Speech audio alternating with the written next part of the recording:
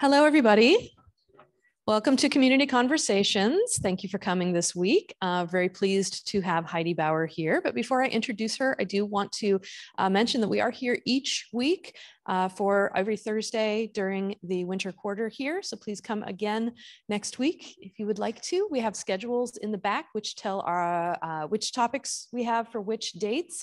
You can also go to our website, which is lowercolumbia.edu/conversations. And that also has Zoom links and links to our recordings. So if you miss one particular talk and you would like to hear more about that, you can always go back and watch that. We also have the Lower Columbia College YouTube channel, which has all sorts of videos that the college puts out, including community conversations. So you can check the YouTube channel if you are looking for some event that you missed. But now I'd like to introduce today's speaker. So Hiedi Bauer has been teaching English here at LCC for 15 years. Hey, me too, except with history. Some of her favorite books include Cheryl Strayed's Wild and Henry David Thoreau's Walden. Books like these have inspired her to take her own long walks, and these long walks have inspired her to simplify her own life. In 2022, she has hiked a cumulative 527 miles, mostly in Oregon, but also all throughout the Northwest. So please welcome Hiedi Bauer. Can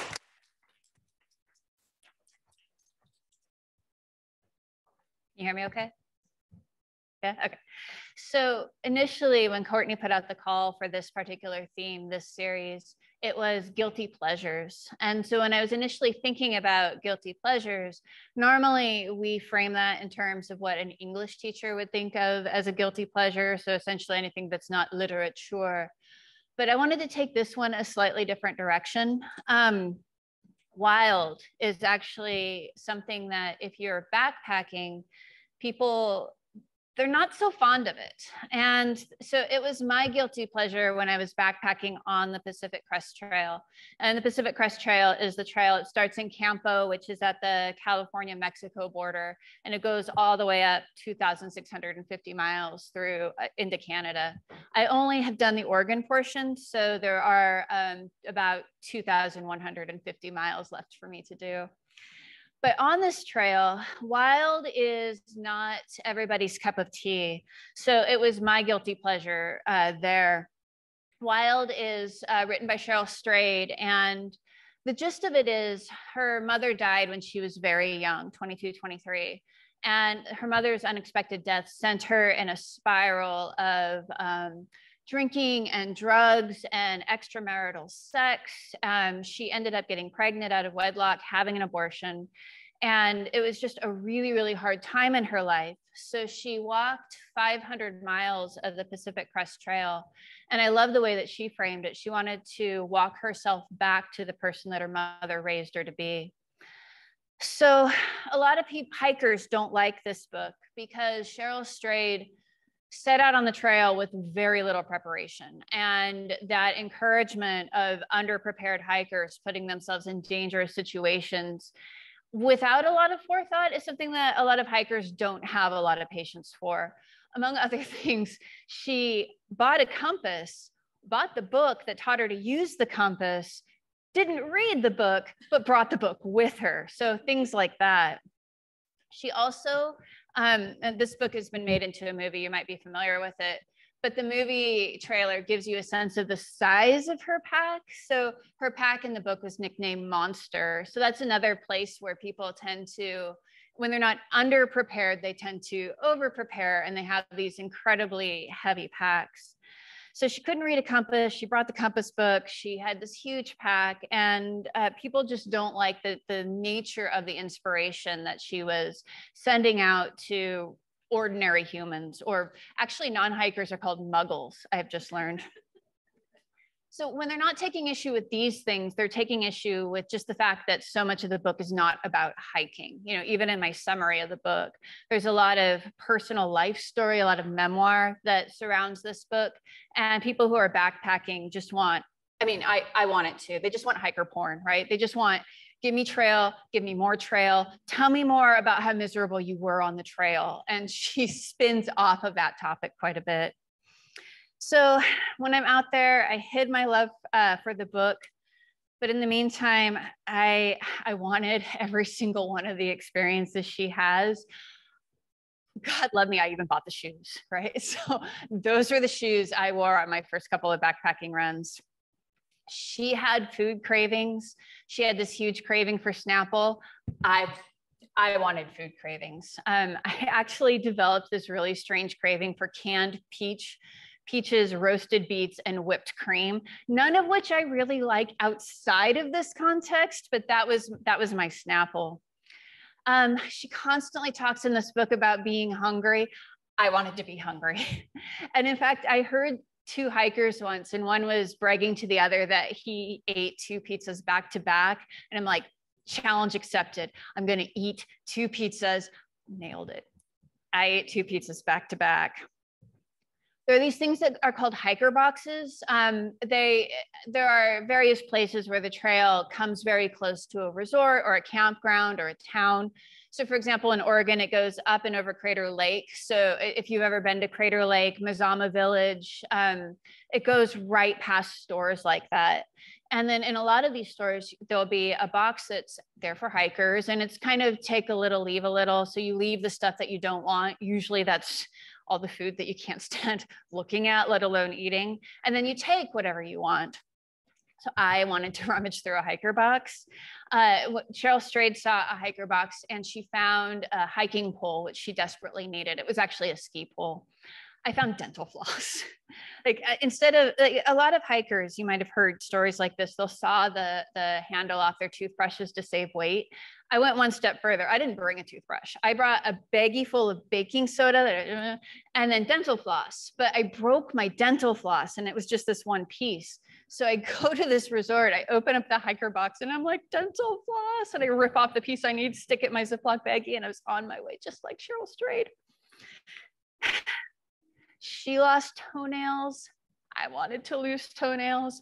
She's got it on me. She lost 6 toenails, but I lost 1. And when I did, I texted my son and I'm like, guess what? Guess what I lost? And he was so proud, right? My son has never been prouder. I wanted to smell. I wanted to be given a trail name, all the things. I wanted to sign a trail register. And not only did I want to sign a trail register, I wanted to be stalked on the trail register. So I love the way that the information travels on the trail. It travels at a very human speed. It travels at walking pace.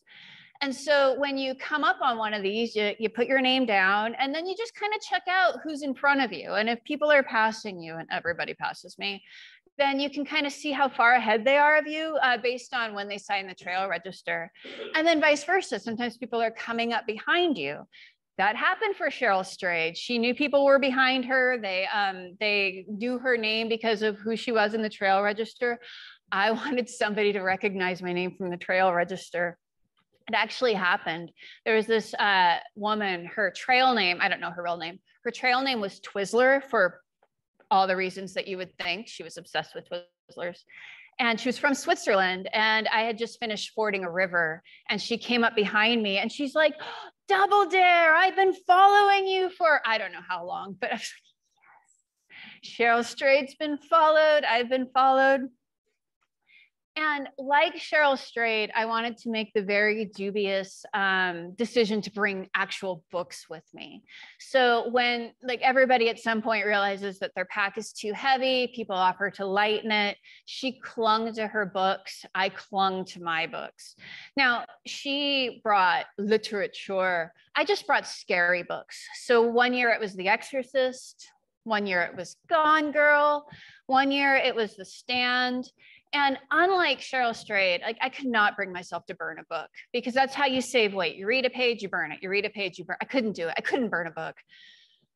But it did chop my book in half. And when I met my husband, he took me out to lunch when I was around sisters. And I was like, can you just take this half of the book home with you? And I will reunite the 2 pieces later. So that top half was the half that I sent home with him. Never burned the book. So all of those parallels I hungered for. But the richest one, and this one I was not expecting, this is a relatively isolated endeavor, especially this last summer. So this last summer I hiked all of Oregon. And you probably, if you were around or awake, know that Oregon was pretty much on fire last summer and the summer before and the summer before. But last summer in particular, it led to a really isolated trip on my part because one of the fires was at the California-Oregon border, the McKinley fire. And a lot of people who are through hikers, so people who go all the way from Mexico to Canada, they scattered there. A lot of them skipped Oregon, jumped up to Washington, hiked to Canada, and then popped back down and did Oregon at the end. Or they popped over to the Oregon Coast Trail and walked up along the coast. So it was a really relatively isolated walk for what you typically experience on the Pacific Crest Trail. But even in my isolation, so much trail magic. And I could define trail magic, but I think it's easier to just give you an example. So Wild starts, it's a kind of famous scene where she's sitting on the side of a hill. She's taken off her boots because her feet hurt. Her huge pack falls over, catches a boot, flings it off the side of a cliff. That boot is no more. And she picks up the other boot, throws it after it, and then walks, I don't know how many more miles in duct tapes and flip-flops, because that's all she has to walk until she can get to a place where she can buy new boots. So there's this piece of trail wisdom that I really like, and it's don't pack your fears. So you don't pack something just because you're afraid you're going to need it. Your fears carry actual physical weight on this trail because everything you pack, you have to physically carry. So you don't pack extras just in case. You have the one thing, and the one thing is all you have. So that's me on the left there. And you can kind of see on the side of my pack, there's this water bottle sticking out with a little thing on top of it. So that thing, and it's about this tall, about that big around, and it weighs 3 ounces, and that's my water filter. So you screw that onto a water bottle, and then you just squeeze and drink, and it filters out all the fun Giardia and cryptosporidium and all the other things that will make you very, very sick. Inside of that 3-ounce water filter is a little O-ring, right? So just a little piece of plasticky, rubbery white. It's like that big, weighs less than 3 ounces. I didn't bring an extra one because you don't pack your fears, right? You just take care of your stuff. I think you see where this story is going. So I'm sitting down. I had just come to the first mountain of the Cascades, Brown Mountain. It's south, it's close to California. And all this basalt rock is surrounding me, right? And basalt is a really hard rock. And fun fact, that's one of the most expensive and time-consuming portions of the Pacific Crest Trail that got finished because it's so hard to work with that rock. So I'm sitting there on the rocks thinking, gosh, I hope I don't lose anything because those crevices are really deep. I took my water filter off of my water bottle to refill the water bottle, and the little O-ring went ping and down in the crevice, and away it went. And this is going to be a problem because now every time I tip my water bottle over, the dirty water with all the fun Giardia and cryptosporidium and all those other fun bacteria is going to spout out, and what comes out isn't going to be clean anymore. So this is a problem. So I'm sitting there thinking about this and thinking about how I can fix this with duct tape, because duct tape fixes everything. And along comes that guy in the middle, and his trail name is Cha-Cha, and I'm sure he has a real name, I just don't know what it is. And I'm like, can you help me here? Can you help me figure out how to MacGyver something so that I don't make myself sick when I drink my water? And he's like, oh, I've got an extra O-ring, here you go. And he just gives it to me. And that's trail magic, right? Just random acts of kindness, magic that happen on the trail. There's a very corny saying the trail provides, but that's kind of what happened in that instant.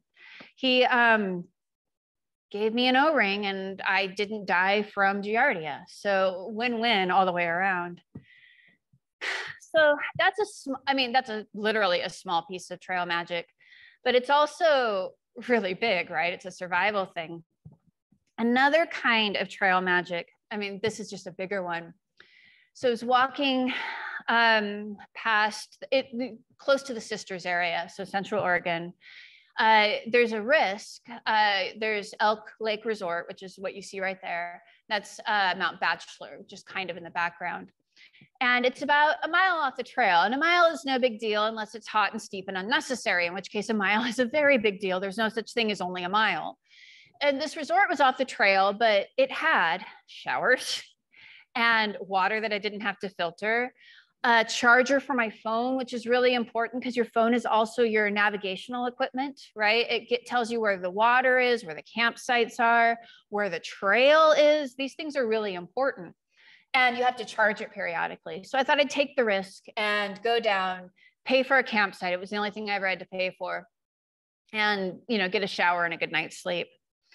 So I go down, I pay for my campsite, and I'm blundering around trying to find it. If you've ever been to a developed campground, they don't make any sense, right? Like, and I'm traveling at foot speed. So I'm trying to, you know, okay, so turning the map and okay, that's to the right. And I'm trying to find my poor little campsite. It's HB. It should be easy to remember. My name's Hiedi Bauer, so HB. And I couldn't find it anywhere. So I'm not used to walking on roads at this point. So I just go blundering cross country right through somebody else's campsite. They were there for a wedding, and they made a point of telling me that it was an Irish wedding, also known as the entire groom side of the family had flown in here from Ireland, and they're about to kick up their heels and have a real party.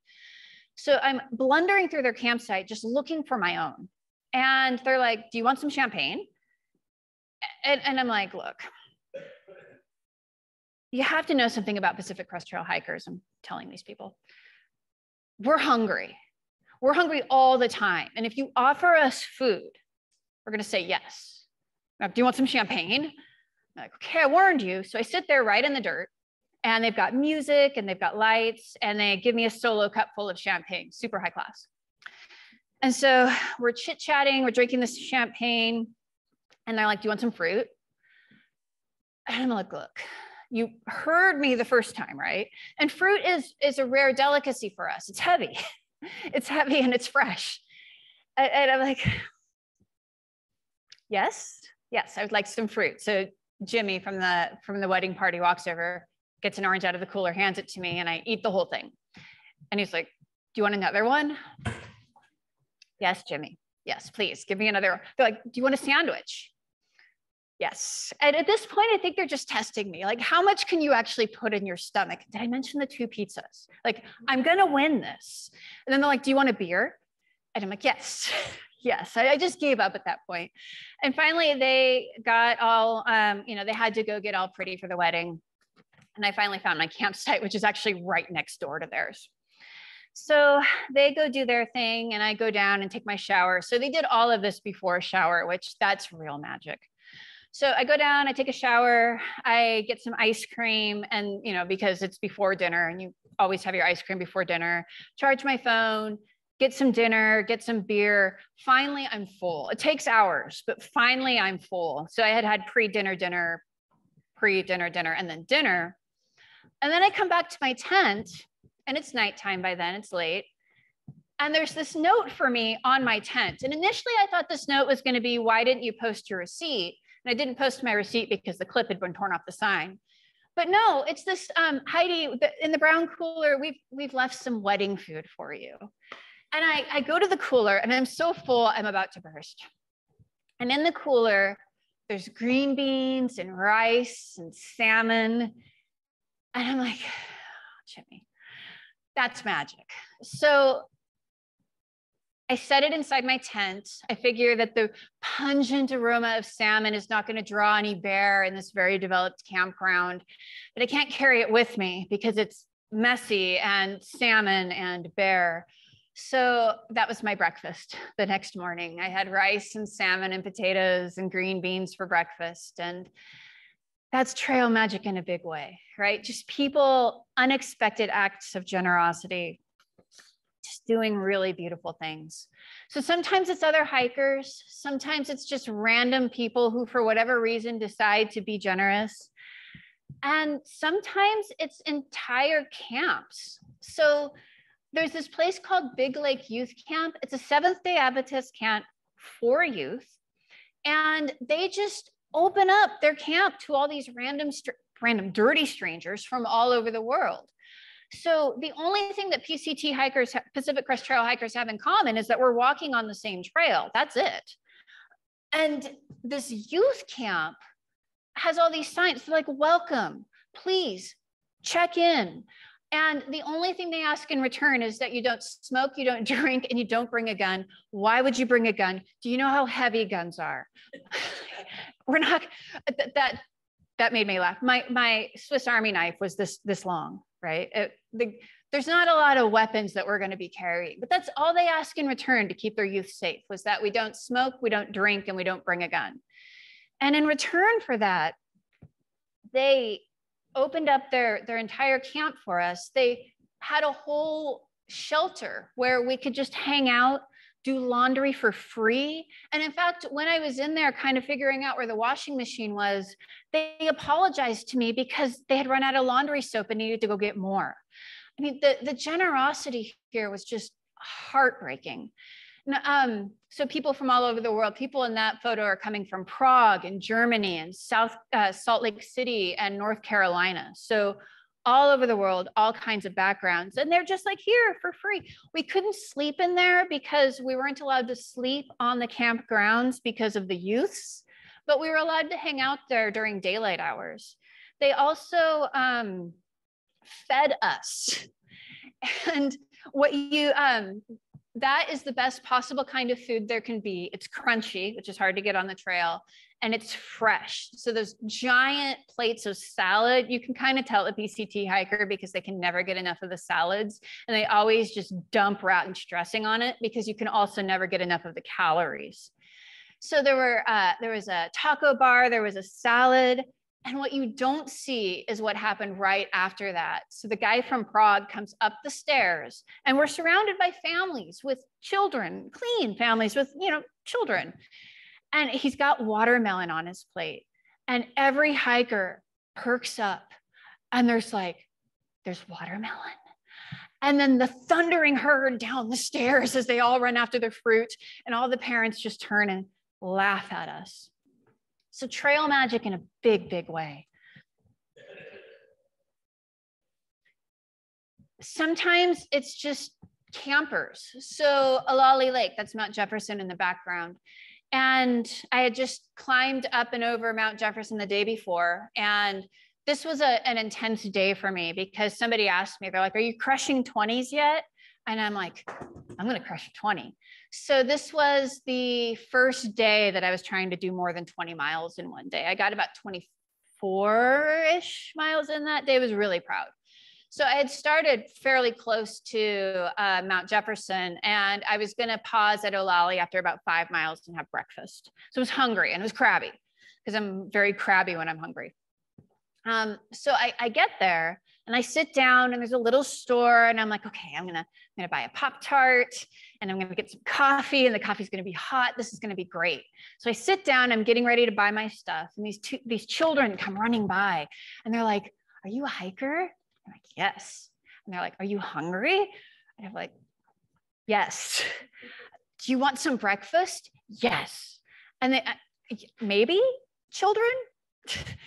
And they go running off, and I'm like, do you want me to follow? Am I following these children? And they're like, no, stay right here. And so they leave. And then their mom comes back, and she's like, are you hungry? And she's got this cardboard thing, and this is my share.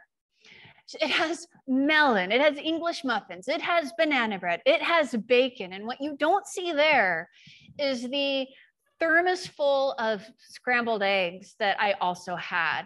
So much food. So that's trail magic. It doesn't all have to be food related, but it's just people who want to give things to hikers to make this hard thing that they're doing a little bit easier.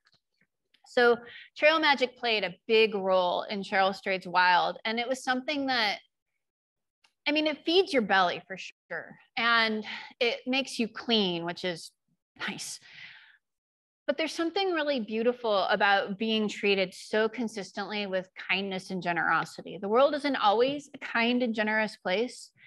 And it's nice when you can be reassured that humanity, hopefully at its core, is good, right? It really restores your faith in humanity when you encounter these things over and over again.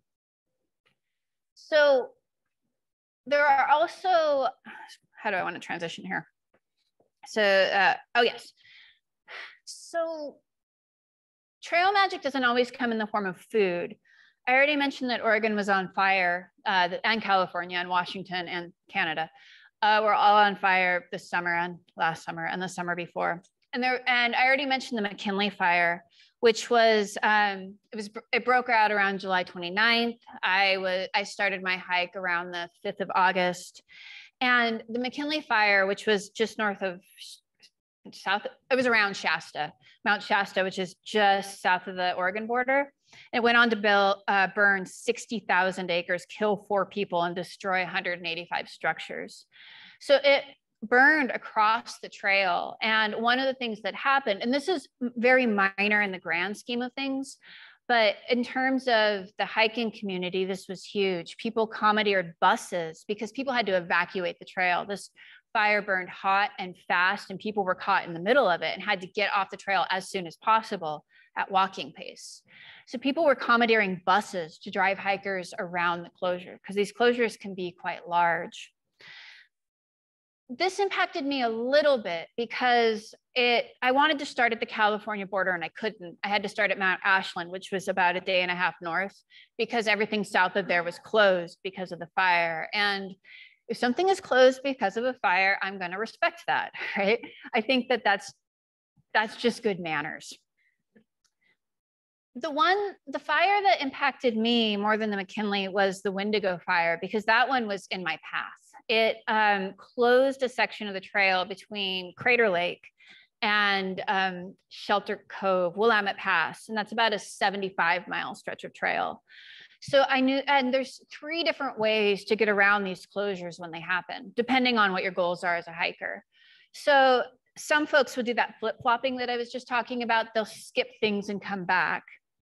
Some people are really personally motivated in a continuous footpath. So they're going to walk from Mexico to Canada. They're going to walk from Mexico to Canada. And if they have to walk on the road around these detours, then that's what they're going to do.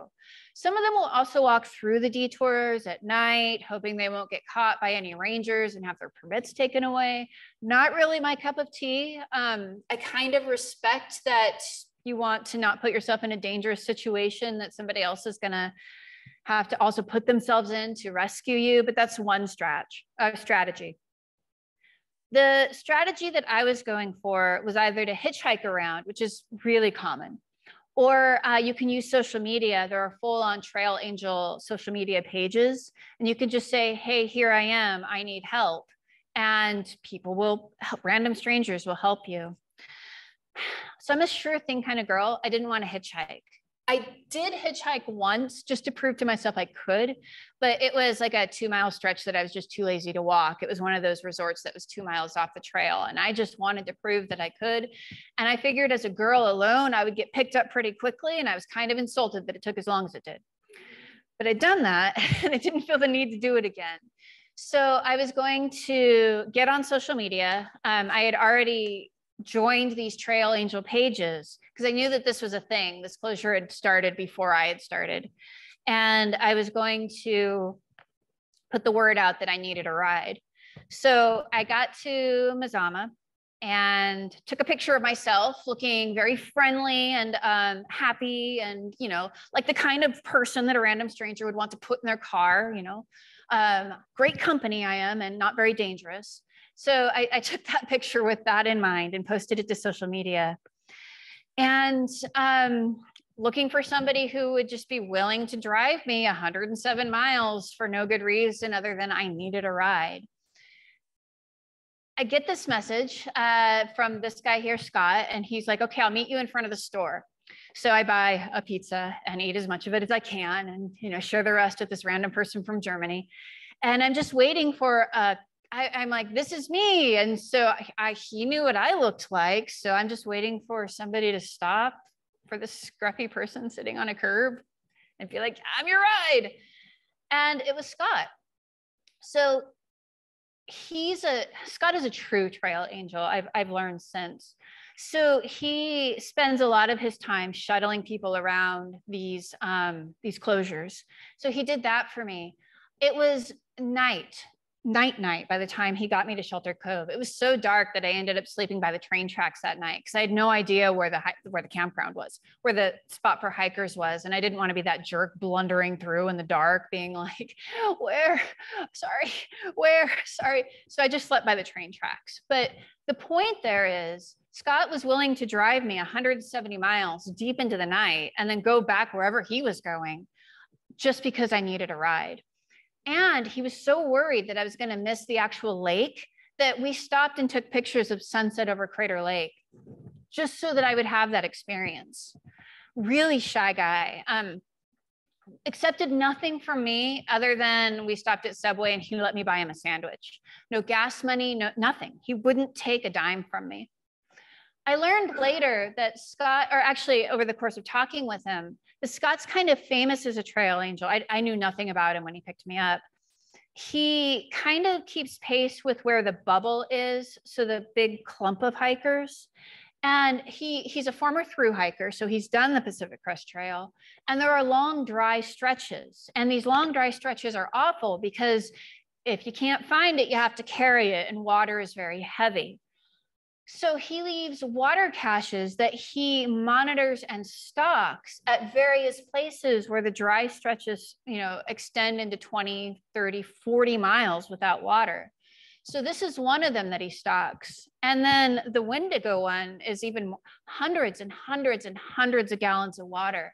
And then in addition to water, those boxes there contain chargers, feminine hygiene products, guidebooks in case you want to read something. And he just goes along and does all of this out of the goodness of his heart and then drives back to DC every year, which is where he lives.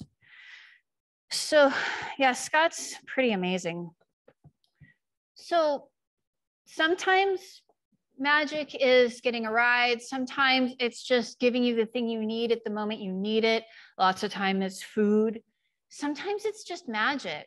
So I got up that morning, having slept not well by the train tracks because trains are on the train tracks and they're loud. And sometimes they like to stop and then go and then stop and then go and then stop and then go while you're trying to sleep. It's very rude. So I wake up that morning and there was another trail angel on the pages. He'd seen my post and he was like, hey, I'm here where I was sleeping, like 100 yards away. I'm in the truck. If you need anything, just bang on the window. So, hey, random stranger, if you need anything in the middle of the night, knock on my truck. So he comes out the next morning. We're at a different resort because I hit every resort. And he's like, and he had filled the hiker boxes, which is something that trail angels tend to do. So there was a whole box full of handleless toothbrushes and another box full of fruit that he had done. And I'm sitting there eating and eating and eating because that's a theme, obviously. And he walks up to me and he's like, do you want to go paddleboarding? And I'm like, yes. Actually, yes. I've never been paddleboarding before. Are you at? Yes. Like, why would I say no to that? He goes to his truck, drags out a couple of paddle boards and a couple of other hikers, and I take it out. He's like, I'll take some pictures and text them to you. And we just paddleboarded around the lake and then came back, gave him his paddle boards back. He loaded them in his truck and took a hiker the other way around the closure. These people are just doing things out of the kindness of their heart. I know that trail magic is called magic and it's kind of disingenuous to say magical, but it's just magical. So most trail angels are one of two categories of people. Either they tend to be folks who are retired and who are campground hosts. So they'll often give you peaches or water or sodas. They really like the company. Or they're former through hikers who just can't get enough of the trail and want to come back. So this is an example of a hiker vortex and some pretty intense trail magic. So a hiker vortex is just when you get tempted to stay and then you stay and then you stay more. And then sometimes you spend the night, even though you showed up at noon and you had really intended on doing another 10, 15, 20 miles that day. So this was Sky, and she was another trail angel, a former through hiker. And she's a river guide, a river rafting guide in Tennessee, and she had broken a bunch of ribs, got bored, decided to pack up her van, drive to the Pacific Crest Trail, set up camp, and give things to hikers. So there's shade, there are chairs. It is nice to sit in a chair. There are 2 coolers, one's full of beer, one's full of soda. There's a table full of food there. There's crunchy food. There's fresh food. There was cheesecake. There were Cheetos. These are all my favorite things. There was music. And inside the van, there was a place where you could charge your electronics, which is really important because these are our navigational tools. So, and then there was a flat spot across the road for anybody who decided that, 5 miles was really enough to do in one day. And I think every one of these hikers ended up spending the night. It was a really magical vortex. So sometimes trail angels usually they're former through hikers. Sometimes they're former, or sometimes they're campground hosts. Sometimes they're neither. And so and oftentimes this is how you know there's magic. There's just some sort of random handwritten sign that's scrawled and left on a table, nailed to a tree. And then you just like, okay, I'll go this way. Let's see what happens if that happens. So this was an instance where there was a sign, it was on a table. So I wander, there's a van, and he's like, do you want some ice cream? It's like 9 a.m. I'm like, yes, I do want ice cream for breakfast. That sounds lovely. Ice cream is another thing that you can't pack. So we're chit-chatting and, isolation, right? It had been a while since I had seen anybody. And he's like, do you want to sit down? And I'm like, yes. So he pulls out a chair. Now I have ice cream for breakfast and a chair to sit in. Life is really good. It was actually a short day. I had time to hang out. This was just after I had crushed those 20s, and this was going to be a 10-mile day. So it was going to be a short day. So I could linger, I could take my time. It was going to be really nice. So he was like, this is great. Later on, I'll grill up some vegetables, which we miss vegetables, and meat. We also miss meat. There's a lot of beans and rice in our life. There's a lot of beans, a lot of mashed potatoes, a lot of oatmeal. Vegetables and meat is a really lovely thing. So he's like, do you want to charge your phone? And I'm like, yes. So he opens up the side of the van. I'm charging my phone. This is great. And then we get to joking. And I'm like, the only thing better than ice cream for breakfast is beer. Because the guy who loaned me his paddleboard as he was leaving was like, we left a beer in the hiker box for you. And I was like, yay. And I opened it up and started drinking it. And then I realized it was 10 a.m. And I'm like, well, it's 10 a.m. and I'm drinking a breakfast beer. So we were joking about that. And he's like, well, let's take care of this for you. Let's get some breakfast beer. He's like, let's go ahead and go into town, right? Get all the supplies. And that way I can have a beer too. And I don't have to worry about driving. So I hop in the van, we go to government camp, which I've learned the cool kids called Govey. And we get some beer. He gets me some jalapeno poppers. He's joking about whiskey, but really, if you're gonna hike, and I really did want to finish my miles that day, like alcohol on any kind of stomach, it just doesn't work for hiking. So whiskey's a little too high proof for my taste. So we get back, we're sitting in the van, and one of the things I'd been craving, because I can only use my phone for navigation, and the world of electronics had faded from my life, and I had desperately wanted to watch a movie for quite some time. And I mentioned that to him, and he's like, I've got a TV in the van. We can watch a movie. And I'm like, no way. The seats in the front spin around, so you've got your cinema seating. This is going to be great. So we come back to the original spot, swivel the seats around. He starts setting up a movie, hands me one of the beers from Govey. We're set. We're going to watch this movie. But this situation was different than the other situations. And there were just these off notes in this particular situation that were starting to throw me. One of the first ones was when we had driven into town, you know, we'd obviously pulled the sign that said trail magic, because you don't want to leave that sign if you're not going to be there. That's just mean. But when we came back, I'm like, well, let me go put the sign back. And he's like, no, no, no. I might not have enough supplies for everybody. And I'm like, that's odd. It just didn't. Every other trail angel that I've experienced is welcoming to as many hikers as possible. You just saw the vortex.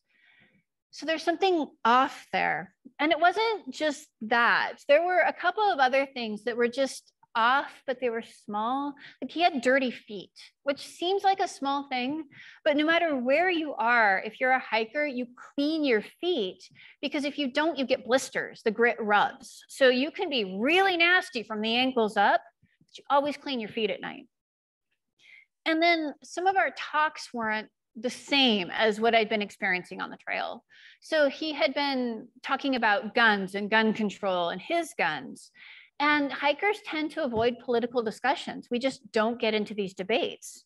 So my stock response when people talk about guns, and I don't want to get into political debates because I don't, is I mentioned that I grew up in Tootle, which most people don't know, but I'm assuming most of you do know.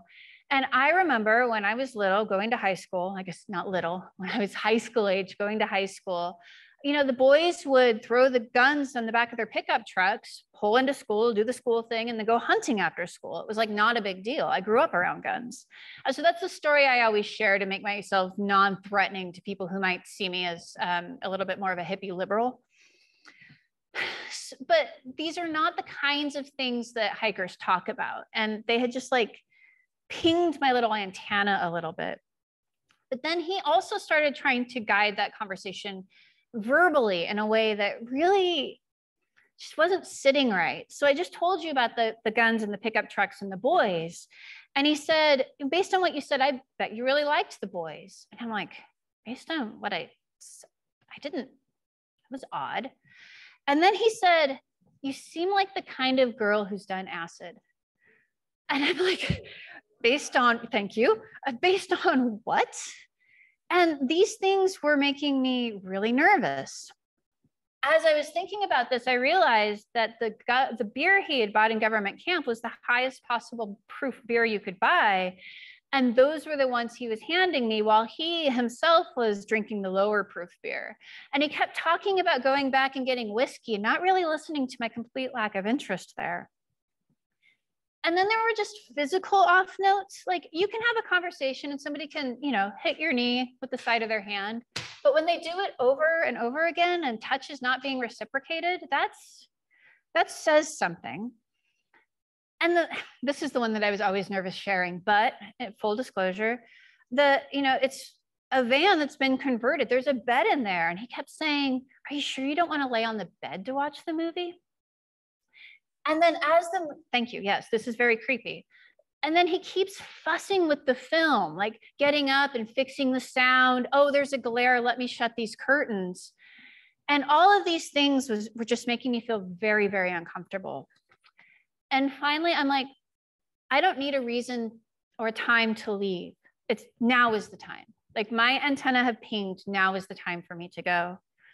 So I just didn't wait for an opportunity. I didn't wait for a polite break in the conversation. I didn't wait for a convenient excuse. I stood up, it was mid-scene, it was mid-beer, it was mid-conversation, and I left. And he was like, did I say something wrong? And I'm like, I'm not gonna engage with that. And he's like, but I could grill up some vegetables and meat. And I just left. Cheryl Strayed has had these experiences. And she talks about, I didn't walk, I ran. Oops. And Cheryl Strayed isn't the only female PCT hiker walking alone who's experienced these things. It's pretty common for women alone. Heather Anish, who is the FKT holder, fastest known time holder, she did all 2,650 miles in 60 days. She was averaging 40 miles a day. And she kept telling herself, don't look like prey, don't look like prey, don't look like prey. When she encountered these kinds of things. So I didn't run. I did walk in a way that didn't look like prey. I climbed up that mountain, I reflected, and I Googled signs of abuse and coercion. And these things came up, that people who are abusive and who are coercing you, they ignore boundaries and invade your privacy. They dismiss you and your feelings, and they use guilt. And I thought that the definition of coercion as relentless pestering was particularly useful, especially when I started framing my experiences within those definitions. So pulling the trail sign, he was isolating me, telling me that I was the kind of girl who liked acid, who must have loved the boys. That's gaslighting. He was rewriting the past. I never said anything that made him, that would have prompted those kinds of topics. His trail magic was actually setting up a transactional relationship. I will give you this, and then you will give me. Buying and pushing those higher proof beers is impairing. The fussing over the sun coming through the door and starting to close the curtains, he was enclosing me. And that not wanting me to leave. Are you sure I could? Are you sure I could? It's relentless pestering. So if I was thinking about all of this, and I was thinking about the moral of the story, I mean, is the moral of the story really not to take rides from strangers? Or is it don't take candy from strangers?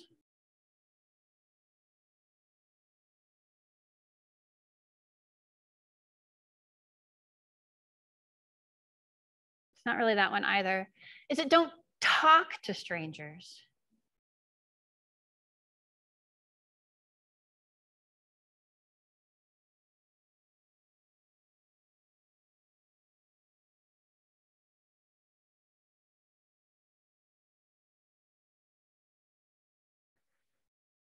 I was thinking about this a lot, and I think the moral of the story really is that those morals do harm, because that was the first reaction I got the first time I told my story. You didn't get in the van, did you?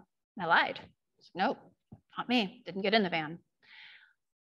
When those are the only morals of the story, they silence the person whose story is more complex than that single story of how to be in the world. And that's the magic of Wild. It's a different kind of map. You see your story in that story, and you see a navigation for how to recognize and get out of these kinds of situations.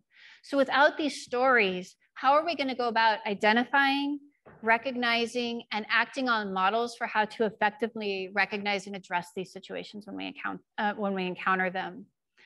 So this is the moral of the story, that we have to structure our listening so that we're creating space where people can feel safe to tell these kinds of stories and to tell all of their story, the light magic and the dark. Thank you.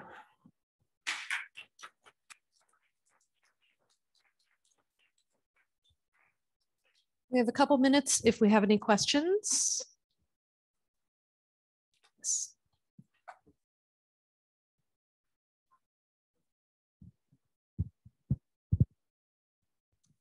I was wondering how you feel about some of Cheryl Strayed's stories that seem so impossible. Well, like she would have died many times over during her novel, not her novel, but her story of walking the trail. Do you think that there was any exaggeration there? I've got a couple of the stories like that myself. So I've lived enough of those experiences that I kind of trust those stories. Terrified of snow, her ice axe stories, her stories of walking across passes. There's a reason that I hike in August. Snow is not my friend. I tend to think that those stories are true. And maybe the other reason that I tend to think those stories are true is just because of the raw emotional vulnerability that she shares with stories that, like this one, was hard for me to tell. I hope they're true because I admire the courageousness she has in telling them. Oh, I'm coming around.